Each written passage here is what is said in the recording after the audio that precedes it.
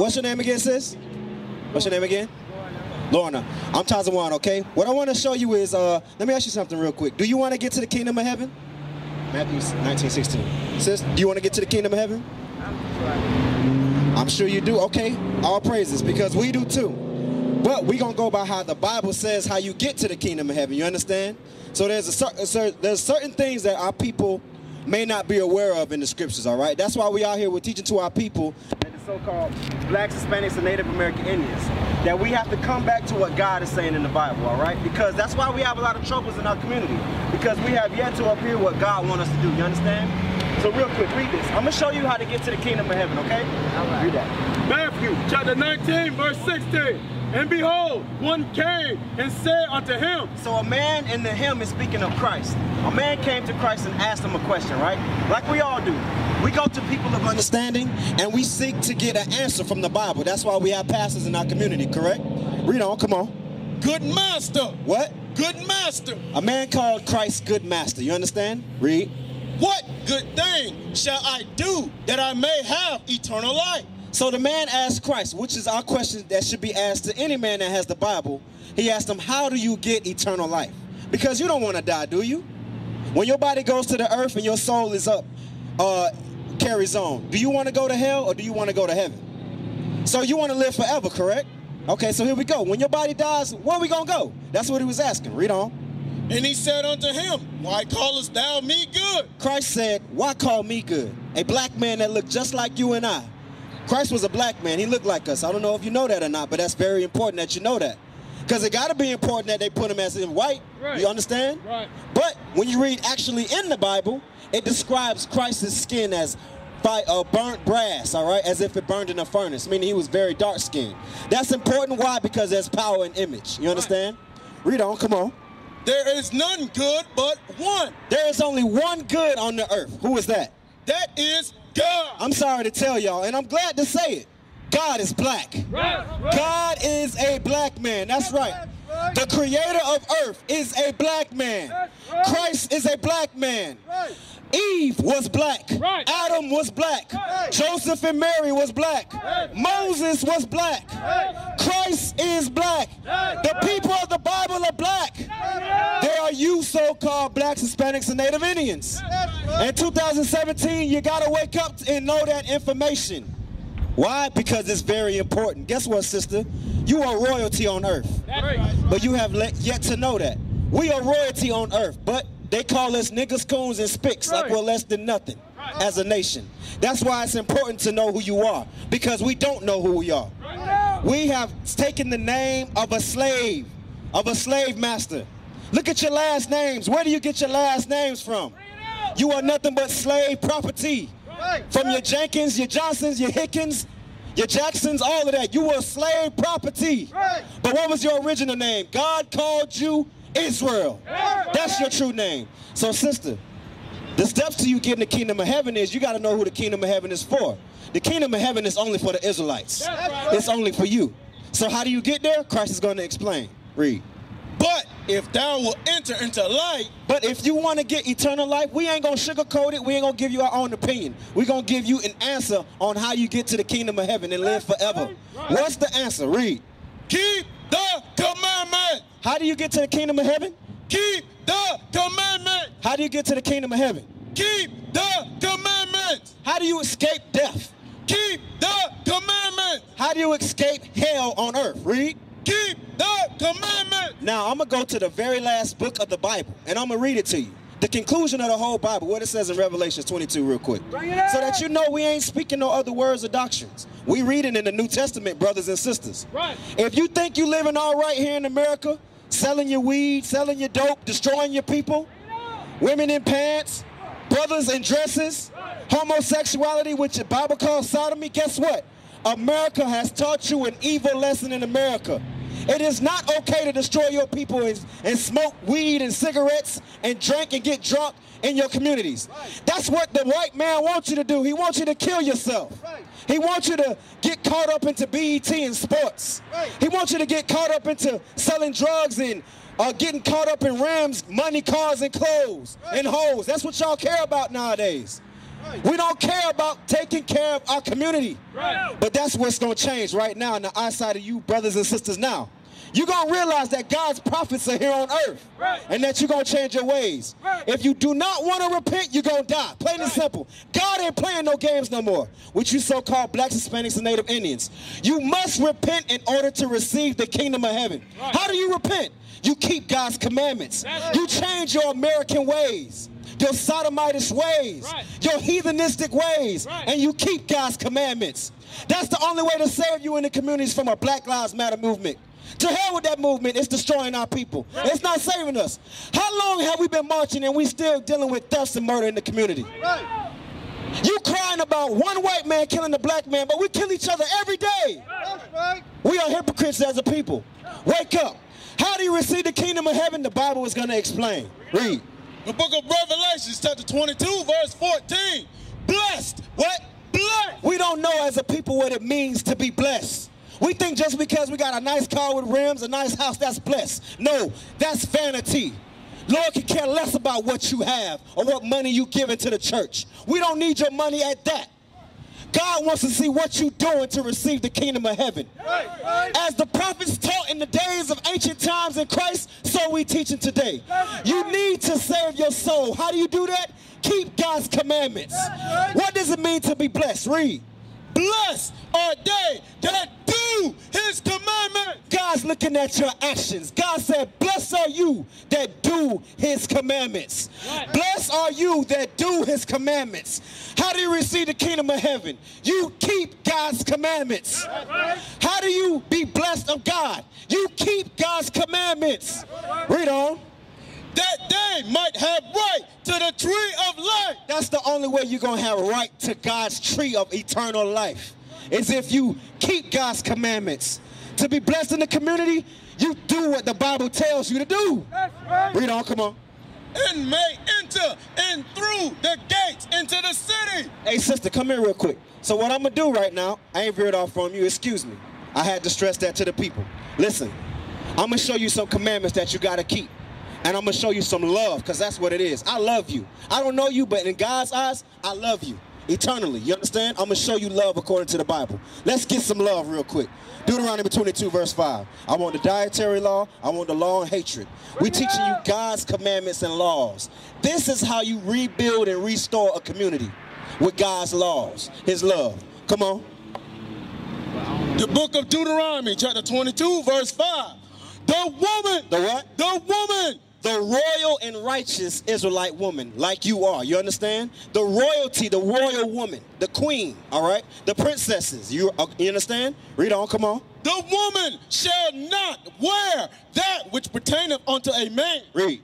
Neither shall a man put on a woman's garment. So as royalty and kings and priests and kings and queens, there's a dress code that a queen wears. You understand? Right. There's a dress code that a king wears, your royalty. Right. God said, I want a man to not wear that which pertaineth unto a woman. Right. And I want a woman to not wear that which pertaineth unto a man. Right. Because a woman and a man in a kingdom, in a relationship, in a community, plays a specific role. Right. The man is the provider. Right. He's the protector of the family. Right. The woman is the supporter of that. She Right. takes care and raises up the kids, you understand? She's a very important role. We need our sisters. Right. We need our righteous women. Right. But we need you to be righteous. We don't just need you because you're here. We need you to be righteous. Right. And the men need to step up and be righteous men, you understand? It's not just y'all. It's us too. That's what builds and heals and helps the community.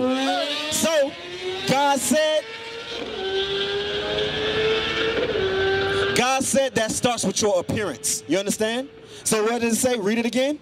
The woman. The woman. That's you, sis. Read. Shall not wear that which pertaineth unto a man. Now I have a question to ask you. All praises. You know what, sister? Listen. You acknowledge that. Don't be like, oh, damn, that's a good thing that you acknowledge that. You know what happens now? Now you have grace to repent from that. Right. And that's not a burden for you. Because look, God is explaining it to you plain. This is how you show that you love me. if you keep my commandments. You got to weigh that out in your own life and situation, you understand? But from the time being, you know where your relationship is with God. We're reading it out of the Bible. It says, the woman shall not wear that which pertaineth unto a man, meaning pants, shorts, anything that a man wears, even his shoes. Why? Because the spirit of what's in that clothing is for the man. You understand? If you see me right now wearing a dress, would you think something was normal with me? No. Naturally, no. All right? But America tries to promote as if that's normal. You understand? But naturally in your day and in my times when I was coming up, that wasn't normal. Nowadays, they try to diagnose that as normal. Or they try to clothe it and say it was a sickness for a man and a woman to have the opposite spirits. You understand what I'm saying? And that sets confusion in the community. Right. Meanwhile, you have two men talking about two husbands raising up children in the community. Right. God said be fruitful and multiply. You understand? You can't multiply with the same sex. Right. That's against God. Right. You understand? How can you prosper and procreate with the same sex? Right. You understand? So that shows you what land that you're living in. We're living in the place of hell. We are living in hell. Right. So read that again. Come on. The woman shall not wear that which pertaineth unto a man. So, sister, you're not supposed to be in pants, all right? You got time to fix that. Grace is upon you right now. But you know you owe God righteousness. Read on, come on. Neither shall a man put on a woman's garment. And if you see a man in a woman's garment, meaning a dress, it's against God's law. It's not natural. God says he's against that, okay? Zephaniah 1 verse 8, real quick. Come on. I'm going to show you, because what I'm trying to do is show you that you should fear God and his judgments. I don't want to die. But if you continue in sin, he's going to let you sin until your day of judgment is set. For you continuing to wear them pants. Right. For you continuing for a man to wear a dress. Right. God said it's against a man to wear dresses. God said it's against a woman to put on pants. Right. It's confusion. It's cross-dressing. Right. Okay? Plain and simple. As royalty, you're supposed to dress royal, you so-called blacks, Hispanics, and Native Indians. What are we doing? We are teaching the love of the Bible. We're teaching God's commandments. This is how you receive the kingdom of heaven. Your churches have failed you, but the prophets will not. Right. Read, come on. The book of Zephaniah, chapter 1, verse 8. So, sis, this is the judgment for that, okay? Read. And it shall come to pass in the day of the Lord's sacrifice. God's sacrifice is his day of judgment, of his day of righteous judgment, when he returns here on earth. All right, read, come on. That I will punish the princes. He said he gonna punish the princes. Who are the princes? You looking at the princes. He said, I'm gonna punish the princes on a particular situation. Read on. And the king's children. And the king's children. We are the king's children, all right? Because we're royalty, you understand? Read, come on. And all such are as are clothed with strange apparel. So hold on, you mean to tell me that in the book of Zephaniah, in the Bible, in the King James Version Bible, in chapter 1, verse 8, it said that God is going to judge me for wearing strange apparel? What is that strange apparel? God set up the right apparel in the beginning. He said a woman is supposed to wear a dress and a man is supposed to wear pants. Right. If it's switched, guess what? That's strange apparel. That's right. So God said he's going to judge those that's wearing strange apparel. You understand? Apparel that he did not approve. You understand? You get me what I'm trying to say, sis? So you got to keep that law. Let's get the law on pork, what you should eat. Not only that, but when you read the book of Numbers, chapter 15, verse 38, on your clothing, you're supposed to have these right here. Look up here real quick, sis. Fringes. This is a part of your culture, a part of your heritage. The fringes remind you of the commandments. Each fringe is a commandment. Thou shalt not kill. Thou shalt not steal. Thou shalt not commit adultery. Thou shalt not bear false witness. Thou shalt love thy neighbor as I love thyself. Don't set no other gods before the Most High God. Know that you're an Israelite. That's a commandment. You understand? What else? We have the laws of the Sabbath day. The laws of our celebrations that God gave, that God ordained holidays, for lack of better words. We call them high holy days. God gave us celebrations throughout the year to keep.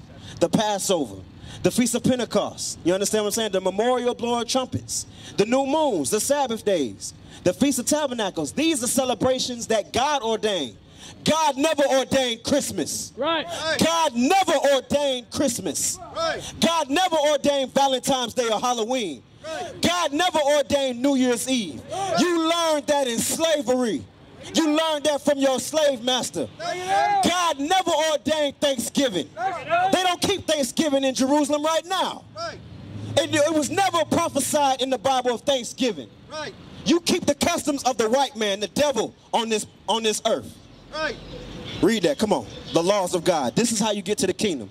So, there was a man that asked Christ a question. How do you receive eternal life? And he gave him an answer, keep my commandments. So now what we're going to do is go beyond that and show you the commandments that you keep to get to the kingdom. You understand? Read, come on. The book of Leviticus, chapter 11, verse 4. Nevertheless, these shall ye not eat of them that chew the cud, and of them that divideth the hoof. Verse 7. And the swine. The what? And the swine. The swine is an old ancient word for the pig, all right? Come on. Though he divideth the hoof. Mind you, these laws of God are not done away with. Christ never ate pork. Christ never kept a Christmas. Right. Christ never kept a Thanksgiving. Right. So that should show you that these things, if we are followers of Christ, these things were made up of men. Right. Of men. Plain and simple. So we have to get out of the system of America because they do that for money. Right. Right. Just think if a whole community of so-called blacks, Hispanics, and Native Indians stop celebrating Christmas. How would that empower our communities with the money that we have? Bring it out. That's what I'm talking about. That's what the Bible is speaking of. Get out of America. Get out of the ways of this system and come back to God. They don't want God. They want their own God, which is what they celebrate on Christmas and Thanksgiving. We are here to keep God's commandments. Brother, you listening? We're teaching in the Bible that according to the scriptures, in slavery we was called blacks, Hispanics, and Native Indians. We're teaching the truth in the Bible. God said in the last days, I'm going to show you my prophets. I'm going to show you the true teachers. You looking at them, brother, that look just like you. Your enemy, the white man that enslaved you, that taught you Christianity, ain't going to give you a good word to save your soul. But God will raise up his people to show you exactly what you need to do. I know. I'm so deep. I believe in you, brother. All praises to the Most High, brother. Yeah. So what I'm sharing to the sister is, the point of what we're teaching is how to get our people to the kingdom of heaven. It's keeping God's commandments, all right, sis? So let's get to the kingdom of heaven by teaching the laws real quick. Come on with the law of pork. Come on. Leviticus chapter 11, verse 7. And the swine. And the what? And the swine. The pig. What about it? Though he divideth the hoof and be cloven footed, yet he cheweth not the cud. So the Lord is explaining the characteristics of the swine. It divideth the hoof, meaning it's cloven footed, all right? Though it divideth the hoof like a cow, right? But it don't chew the cud. The cud is what it makes, a cow regurgitates food, all right? It digests it the right way, it comes out, it makes it pure. A cow, you look at the cow's teeth, it eats the vegetation off the land. It don't eat, it's not a predator, you understand what I'm saying? So, for lack of better words, the cow is good to eat, but the pig, look on the farm. They use a pig to clean up the filth and the feces of the other animals, to keep the economics, I guess that's what it's called, or the ecosystem of the farm running well, okay? You understand what I'm saying? So in a nutshell, God created the pig for good, for the good of the animal. It's a purpose here on earth, but not for you to eat. You understand? That's right. Read on, come on. He is unclean to you. The pig is good and created of God, but it's unclean for you to eat. What creature on earth would you say God is an evil animal to make? The pig is good, but it's not good for you to eat. Right. God created it. The pig is good. It serves its purpose. You understand? God said it's not for the purpose of you eating it. Read on, come on. Of their flesh. Of their flesh. What's the flesh? The hog maws, the pork, all right?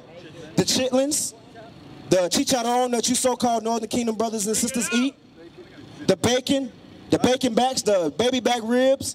God said you can't eat it. Why? Because you're royalty. Right. You're not Haitian. You're from the tribe of Levi. Right. God never called you Haitian. Right. God never gave you that culture. Voodoo is not a culture. Voodoo is witchcraft. It's of the devil in the Bible. That's right. That's not a culture. You so-called Haitians are not Haitian. God said you are the nation of Israel, Right. of the tribe of Levi. That's right. That's your true God-given name. God never called a man on earth Haitian. Right. So keep reading real quick. You are not to eat pork. Why? Because you're royalty. You are holy to God. Read on, come on. Of their flesh shall ye not eat, and their carcass shall ye not touch. You should not even touch the carcass. So what do our people do in the churches?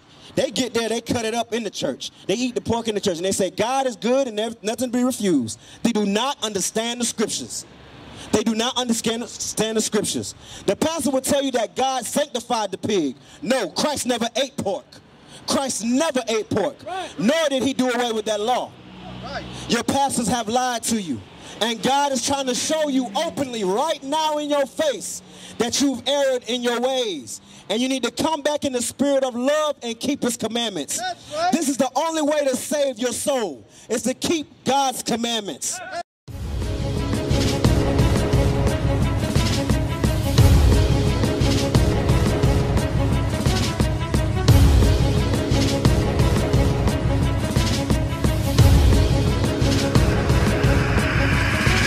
Shalom, Israel. I'm Elder Nathaniel, Israel United in Christ.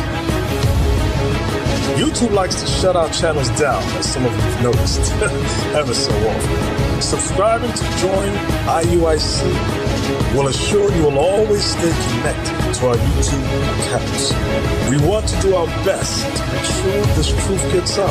Please click and join our subscriber YouTube channel called Join IUIC to stay linked to all of our videos.